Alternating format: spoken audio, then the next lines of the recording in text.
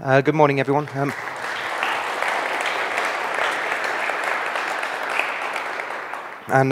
Thanks for turning up so early. Yes, I do have to have a word with the DebConf organisers. They do seem to like scheduling the release talk the first thing in the morning, and always after the cheese and wine party, which is... so I am quite glad to see so many bodies here. Perhaps everyone's not very awake and there's not many minds, but at least you're here. So this is the traditional talk from the release team. I do want to say at the start that we're not going to announce that we're frozen already. I know it is traditional to have some sort of big show, but hopefully we've got a few bits and pieces that sort of show what we're doing and how we're going to make Squeeze a great release. So the first piece, I'm going to sort of split this into two parts. The first bit of work that I wanted to do after we released is have a retrospective. This was really so we could get the idea of what worked and what didn't. We're certainly not perfect, and there's lots of changes that need to be made every release. It is a bit of an iterative process, and we wanted to gather the views of what people thought went well. So we went on a sprint over to Belgium, and I do want to say thanks to the sponsors. So we also had Debian there, who paid for the travel and accommodation, and then we had Inuits who paid for the venue itself. And obviously we gathered quite a number of different points, so we got, after some prodding, quite a few emails in. I do have to say there were quite a few good and bad points in there. And they were remarkably, actually, once we totted them all up, they were about the same. So people did generally give us things that went well and things that didn't go well. And firstly, on the sort of good points we had, I think we had these were sort of prime areas that people picked up. Firstly, we had a very high quality release. We managed to produce a release that we really can be proud of. We had the quality that Debian is famous for. An example of this is one user said that their Wi-Fi card worked with Debian and it didn't work with any other distribution they had tried. And I know that's quite odd given our position on firmware, but it can show that we actually do produce something that is stable and that has a high level of quality. Another one was the BTS usage, so the tag handling. Developers seem to like the use of the BTS for triaging requests to the release team and to get an overview of potential removals or states of packages. Third, unblock handling. Generally, although there are, of course, exceptions, people were happy with the amount of time and the flexibility that the release team gave into handling unblock requests. Communications were improved, although there is obviously more to be done in this area. And the length of time between releases was picked up by a number of developers. It was fairly clear that developers were happy with the sort of timeliness of the release itself. And that's not the freeze necessarily, as everyone always wants a shorter freeze, but the actual sort of 2-year in between the two releases seemed to go quite well.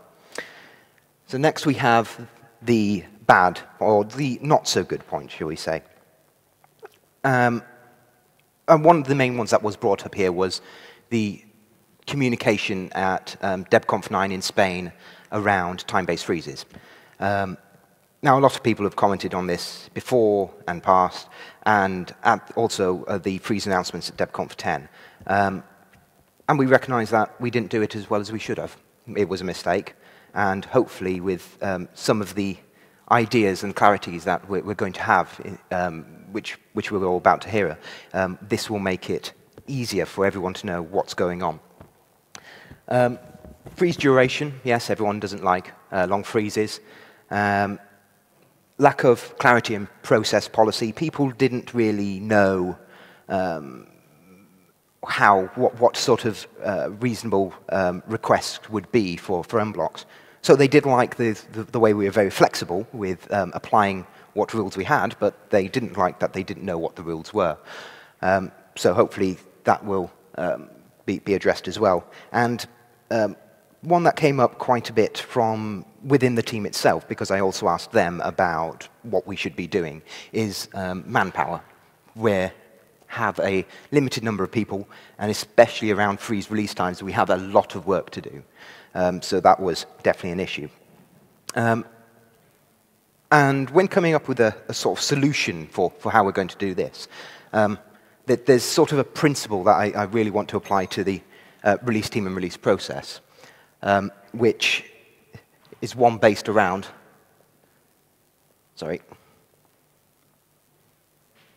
no surprises. And the idea is that people should simply not be surprised that we're about to freeze. They should not be surprised that their package is about to be removed, or that it's going into testing, or that there's a problem. And that information should be there. And one of the criticisms we've had in the past is our process of removing things from testing. So this is something we're going to try. We're going to create a tool that finds likely candidates for removals for testing. And we're going to use that in a semi-automated way. In fact, very much like we do at the moment.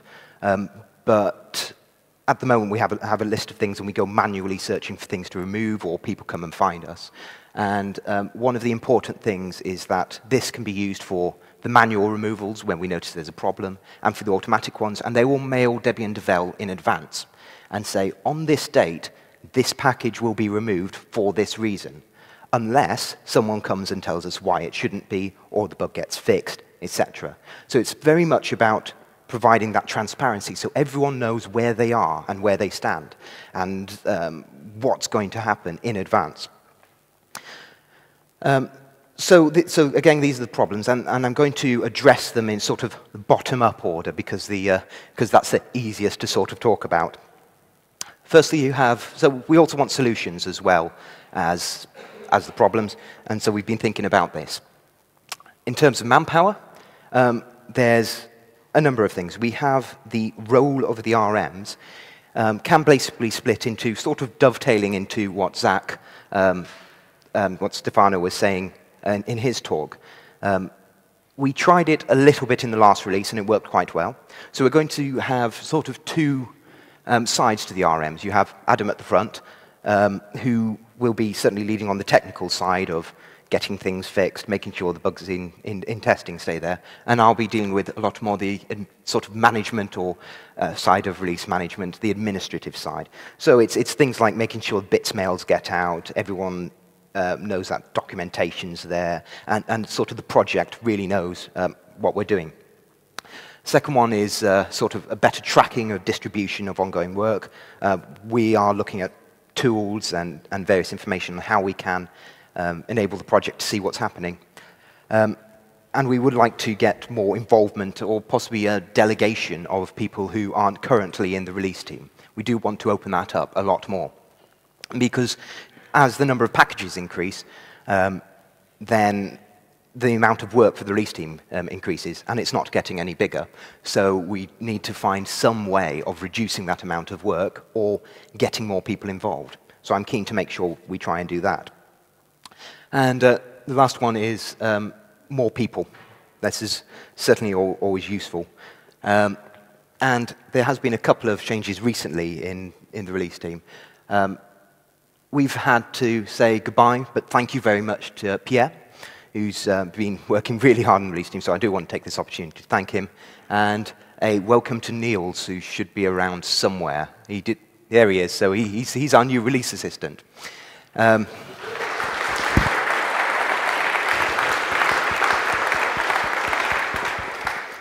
Neil has also been volunteered or accepted to do quite a very important job with the above, which is basically to write a lot of documentation. He was asking why there wasn't any documentation on this or on that, and we said it didn't exist. So we suggested that as he goes along this process of finding out how to be a release assistant and working out the policies, that he might want to document it at the same time. And his response was, Now, that wasn't no. And if you don't say no clearly, then you end up with this. So for the next couple of years, I think maybe a little bit less, then there will be a lot of documentation produced. I'm going to deal with these top 3 problems because altogether, these are all to do with freezing. And there's been a number of discussions on the mailing list about how we freeze. So let's have a quick look. And this is sort of how we pick a freeze date in the release team. There's been a number of methods tried in the past, and they all seem to lead to fairly long freezes. Certainly in the case of, in the past it's been a couple of years, but normally about 6 months, and people find this is too long for various reasons. So firstly, you can pick the number of RC bugs. You can say at this level of RC bugs we will freeze, and it's a fairly interesting metric because sometimes the number of RC bugs never really gets down to that level. The second one is when the RC bug rate flatlines. So you're waiting, so the RC bug rate is coming down, it's coming down, it's coming down, and eventually it sort of reaches a plateau. And it doesn't get any better because there's new RC bugs being introduced at the same rate as old ones being fixed. At that point, it can be a useful point to freeze and to say, okay, now we're going to not now we're not going to introduce any new RC bugs. We're going to keep where we are. And the third possible way we're doing it is when things are ready. So you have KDE or GNOME or the kernel. Hopefully they're eventually going to be ready, and we'll be able to freeze that. But that also isn't very satisfactory because the chances of the kernel and KDE and GNOME all being ready at the same time can be quite interesting. So something that has been suggested on the mailing lists is time-based freezes. And this is the idea that you freeze at a set month and set time and hang the consequences. And the advantage of this is it really helps everyone understand that this is what's going on. So it goes back to this idea of no surprises. Everyone should know exactly the state of the release at all times. And we think it's good, in theory. There are going to be a number of issues, I think, that we're going to have. And these are examples. So will things be ready? The kernel, for example. I see Phil giggling at the back. Right, okay. So will the kernel be ready? Will DI be ready? This is a traditional problem we've had in the past. And excellent. And then what happens if we're not ready? So what happens if it gets to June 2012 and there's 2,000 RC bugs and everything's in a state that in flux? So again, solutions. Firstly, reminders. We want to tell the project every month what we're doing, and we want to carry on saying, this is what the state is, this is when the freeze is going to happen, and we want to really try and get the project involved in trying to make sure that they know exactly what's going on at all times. Secondly, more use of the BTS tags. People liked them before, so why not start using them immediately? Why not use them when we're not frozen? And then everyone gets the idea of what's going on. And also, people can help contribute as well. So it doesn't just have to be the release team that flags up candidates for removals or transitions, and everyone else can help with that. And the third one, described as suck it and see. We're going to try it for one release. If it doesn't work, it doesn't work. But we're certainly very happy to try anything. And that does, I do need to just bring on this other point, which we've been pestered for quite some time, which is cut, or rolling, or testing, or bob, or whatever it happens to be called this week. This idea that, that there should be something different to testing. I first want to just have a look at what testing is for. And now, originally, when AJ set it up, we, I think, managed to dig through and find the original mails. And the idea is that it just should exist to make stable releases easier. It should be a tool of the release team, and nothing else matters. Now, obviously, we've moved on slightly from that. We're not in that position. We have users.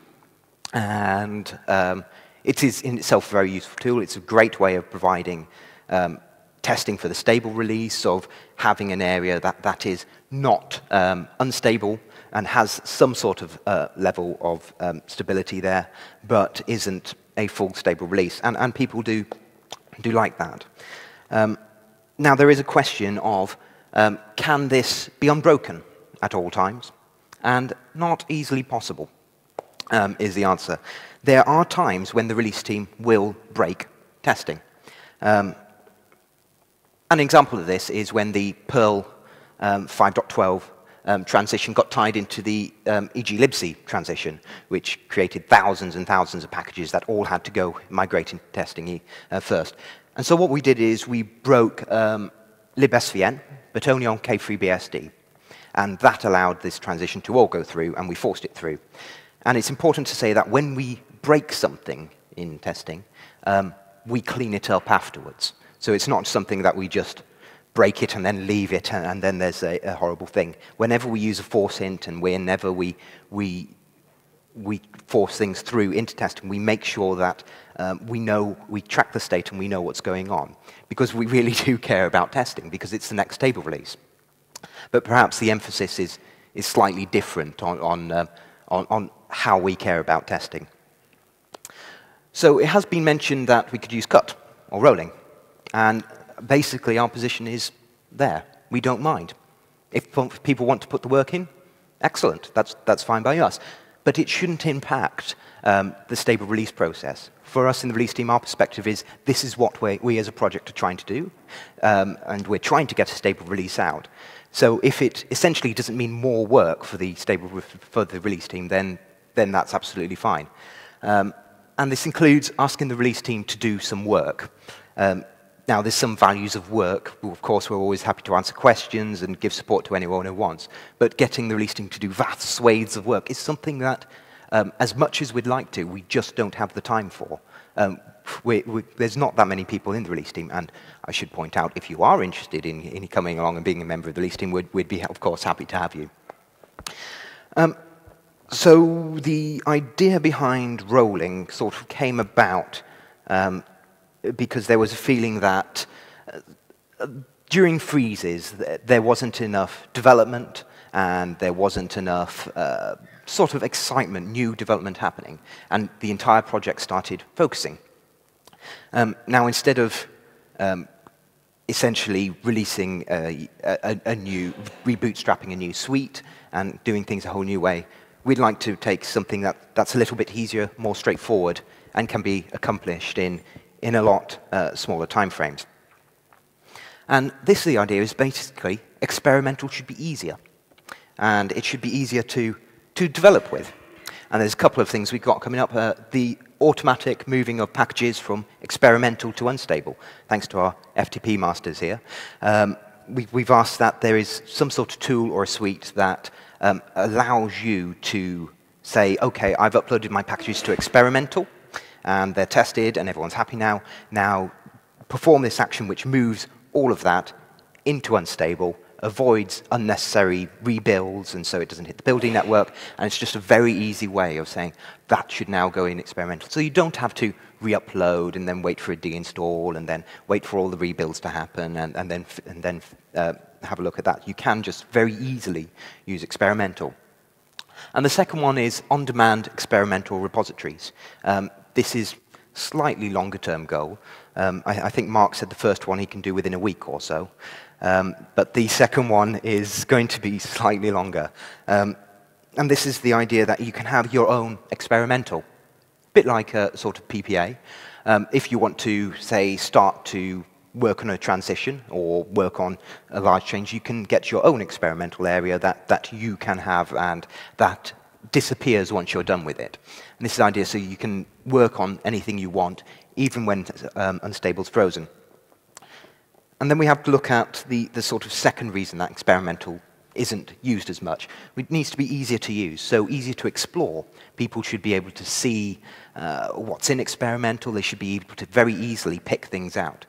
And again, we have this second idea, which is the experimental changes mailing list. We currently have like the testing changes, so people can subscribe to it and see what new things are coming into experimental and really try and help to raise the profile of its use. But there's also a bit of a question mark. one thing, I don't know, obviously, why people don't use experimental, otherwise we would have fixed it a long time ago. So we really obviously welcome any ideas on how we can improve that. And if there's always ideas about how we make unstable still usable during freeze times and inserting different levels of suites. And my view is that there's always been one. We've had the experimental suite. It's always existed. People should use it. But I'm very interested in finding out why people don't use it.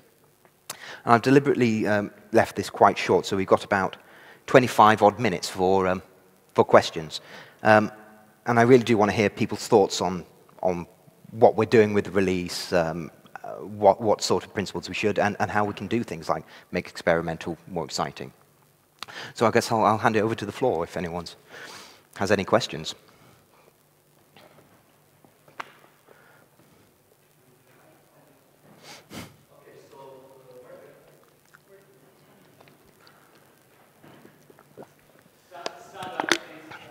So, you hear me? Try that. Should be working. Does it work? Does it work?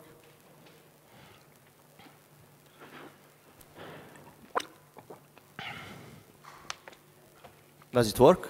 Oh, okay. Yeah. So, one question or suggestion about the transparency of no surprises thing.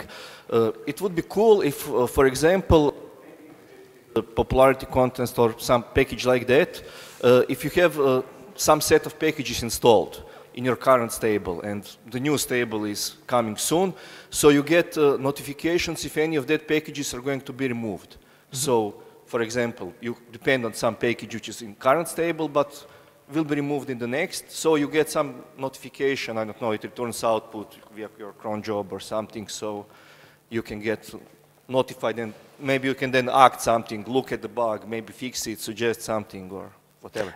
Yeah, certainly when we're looking at how we're going to do removals from testing, we can probably do something machine readable as well as normal, so people can have a look and examine what they've got and see if they've got that package installed. That certainly shouldn't be a problem. I think I heard you just there volunteering to write it as well, wasn't that? So that will certainly be useful. And a lot of, again, it's about adding work to the release team. We do want to do things that make things easier for us and for the project as a whole. So it's certainly something that I think would be useful. Any more questions?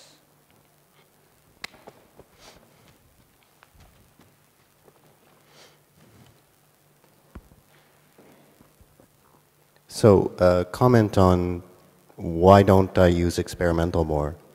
And so this is either a technical problem with me or with the build daemons, is that picking up dependencies from experimental. So if you have a package, you want to put in experimental, but it depends on some libraries, and those are in experimental. That doesn't seem to work unless you have version dependencies on the libraries, which you don't necessarily want to do, I mean, in general, just to make the experimental build work. Yep. So that's maybe a minor technical issue, or maybe I need a clue, but that's that's been my experience, is then it's been troublesome to get things to, complex things to build in experimental. Well, I think we've probably got some build people or FTP masters around here that should be able to talk about that. I've got a spare microphone we can get at the front here, or actually here's one.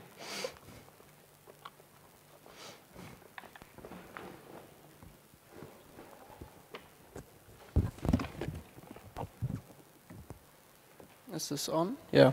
So actually what you can do for... Oh, sorry.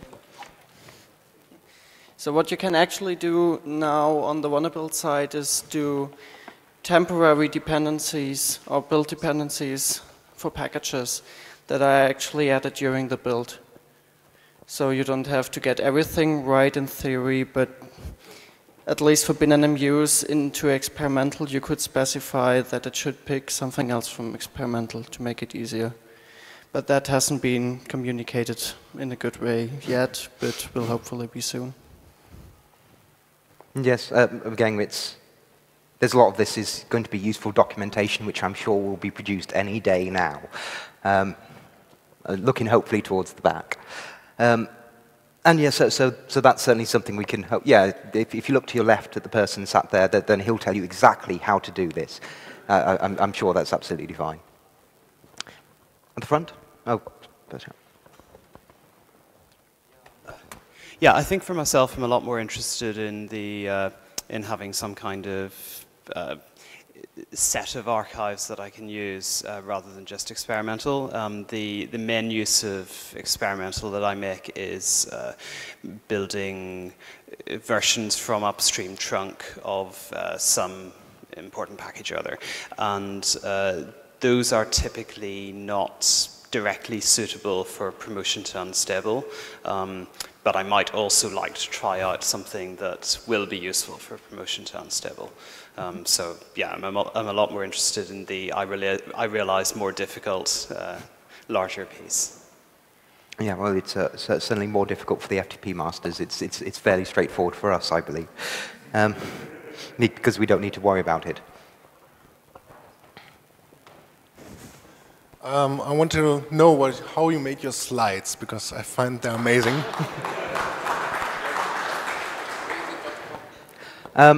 This one is a website called Prezi.com. It's not free software. And if anyone wants... And I was tempted to start a BOF on why free software doesn't work for UK government. But that's probably another question. As a hint, it was very much hindered by Oracle's purchase of Sun and what that did to the rate of development of OpenOffice. And I see Tom raising his hand there. I'm not sure in defense or in attack of this proposal. It's actually not a comment on OpenOffice or LibreOffice at all, but one can make a presentation like this with free software with a tool called Jesse Ink, which is basically on top of Inkscape. And so you could have the same effect. It's really quite fun. It's JESSYINK, I believe. And yeah, I'll send an email with the link. That would be easier.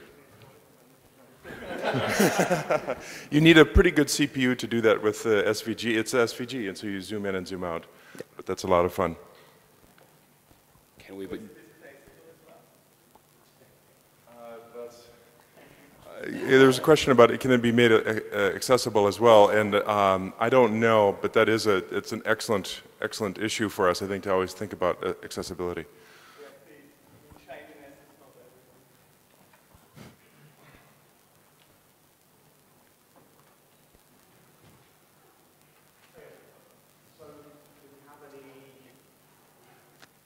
Nope.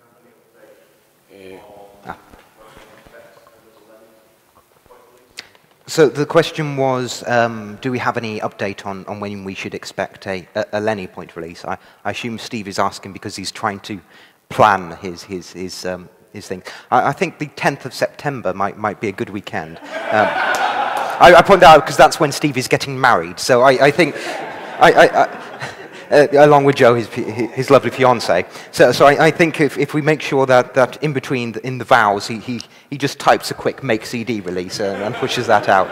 But I'm not sure I'll be the most popular person at the wedding, but that should certainly be. Any idea from our SRMs at the front when we have a next point release? Nope, they're shaking their heads. So I think the answer to your question is no. It's on the to-do list, so hopefully we should be able to do that. While I'm on that, what we had is the etch and a half in previous years. And we are looking at not necessarily doing another one, because if we have, I think, a fairly 2-year sort of lifespan, then A, that's a lot shorter than it has in the past.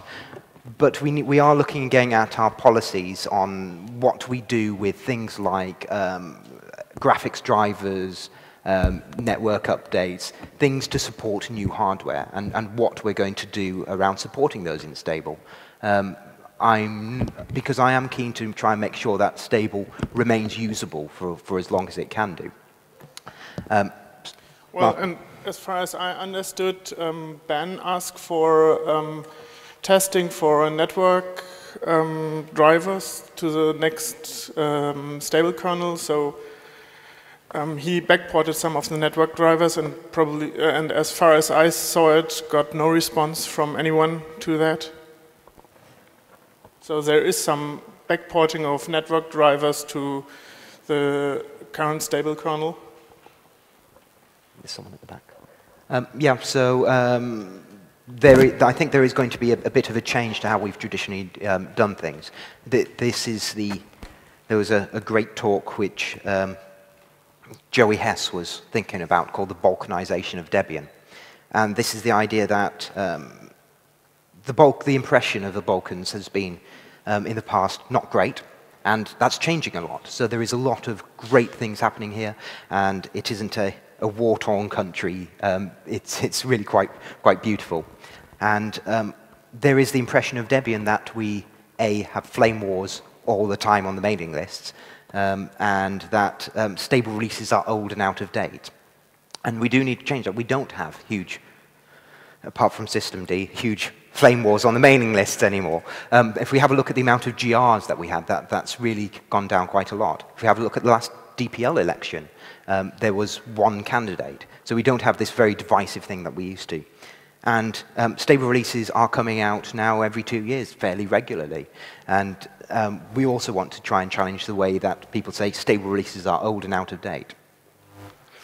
Returning to the question of updated hyperdrivers, Stand up. The previous point update already had backported drivers for a few, for the E1000E and the Brocade driver and some HP storage stuff. But there are still free backports from network drivers which need testers. So if any one of you has one of these updated hardware, it's documented in bugs against the kernel package, all the testing stuff you need to do when you run this. And once you report back the test results, this can be added to the next 603 point update. So these are things that are already happening. We are already seeing new hardware being supported in stable releases. I think someone next to you, was it? Yeah, if you would like to make a call to test newer kernel drivers or whatever, just ask the publicity team and we can then or mention it in the Debian project news. And a question at the front, I think we had. Do you have made any plans to support the new kernel versioning for stable so that one can use newer kernels? I think within our current stable release, obviously I'm not involved with the stable releases. That's Adam at the front who I'm going to pick on, or Phil, who is studiously ignoring the microphone that's being offered to him very well.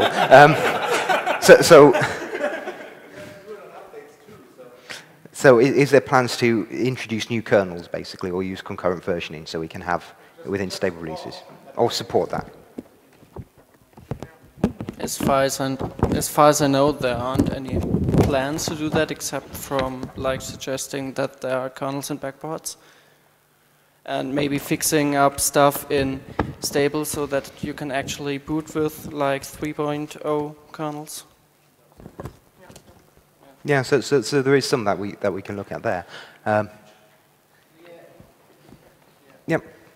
Anyone have any else they want to raise?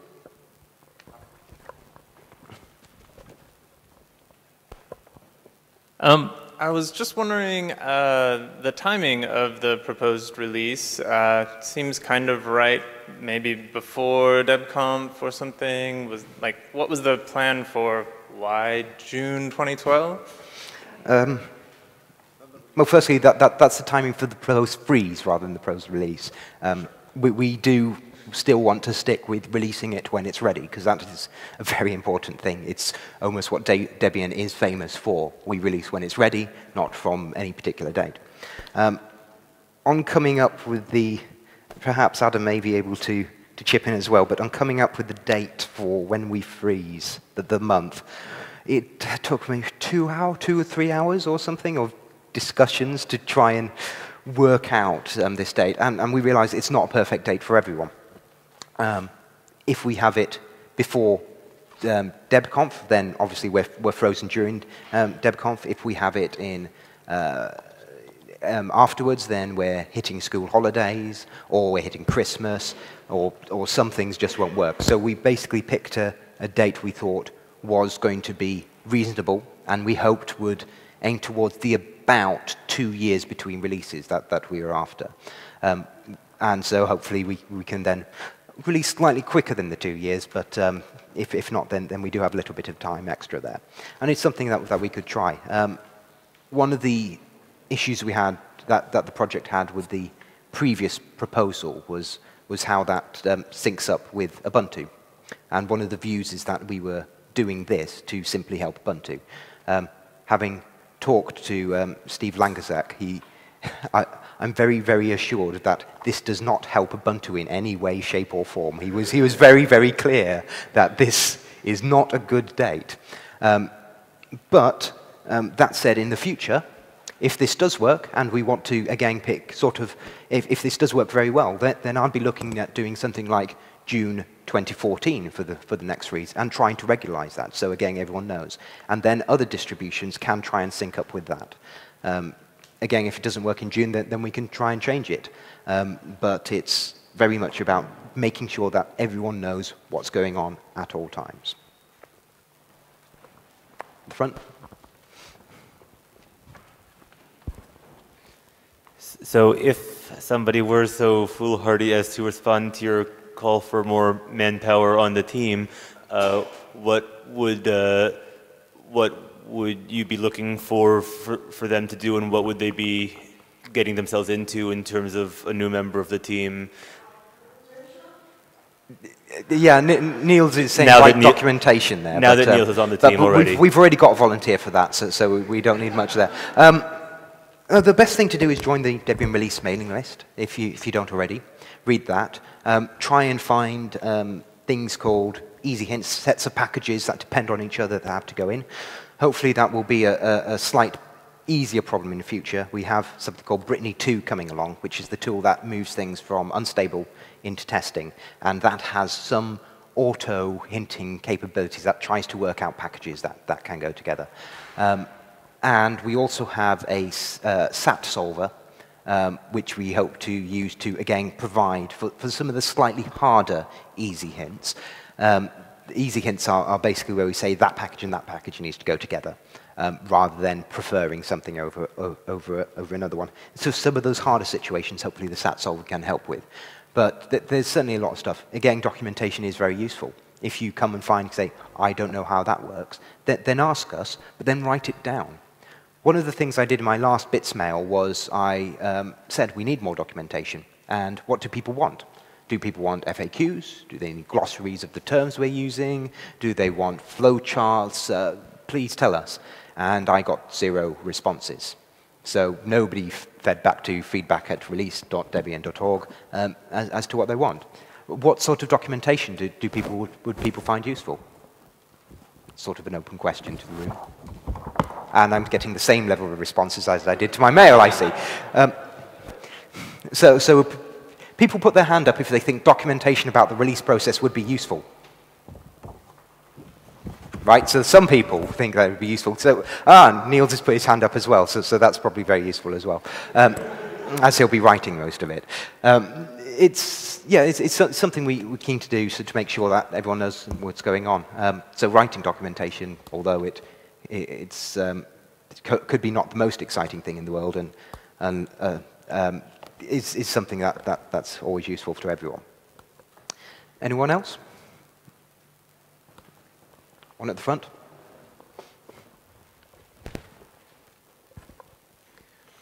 I'm very excited by the idea of having a special experimental repository for preparing transitions.